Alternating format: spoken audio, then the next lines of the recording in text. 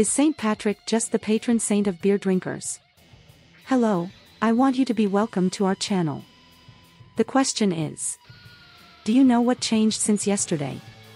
In today's video, I want to know how much you like beer. Don't leave, enjoy, and leave that like.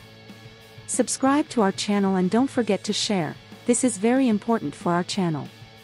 Let's go to what matters. Let's go to the news. Explanation. On the occasion of St. Patrick's Day, March 17th, Archbishop of Armagh Eamon Martin sent a message to Irish people across the world reminding them that Patrick is a saint to the whole world. His experience of slavery makes him the patron saint of victims of human trafficking. St. Patrick's Day is an event celebrated with much animation in Eamon, with several establishments such as bars, restaurants, associations and municipalities offering events around this Irish holiday. Even though the region doesn't have many traditions related to St. Patrick's Day, the occasion is seen as an opportunity to cheer up and for people to discover new things.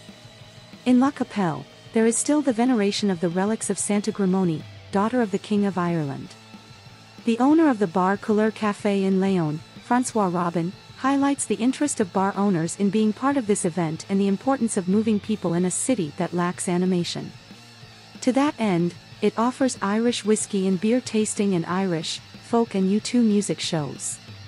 In St. Quintin, merchants in the city centre organise a large unpacking event, pilgrimage and concert in the town hall square for 3 consecutive days, aiming to attract a large audience.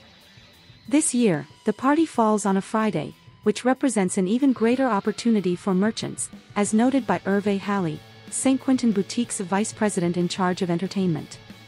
He points out that this is an interesting opportunity for trade, especially in a difficult period like the one we are currently experiencing. Even small towns such as St. Christophe-Berry are taking advantage of the opportunity to hold beer-themed events. Here we go.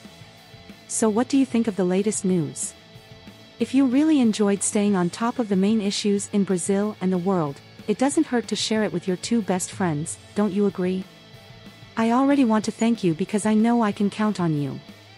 A big hug and stay with God, take care.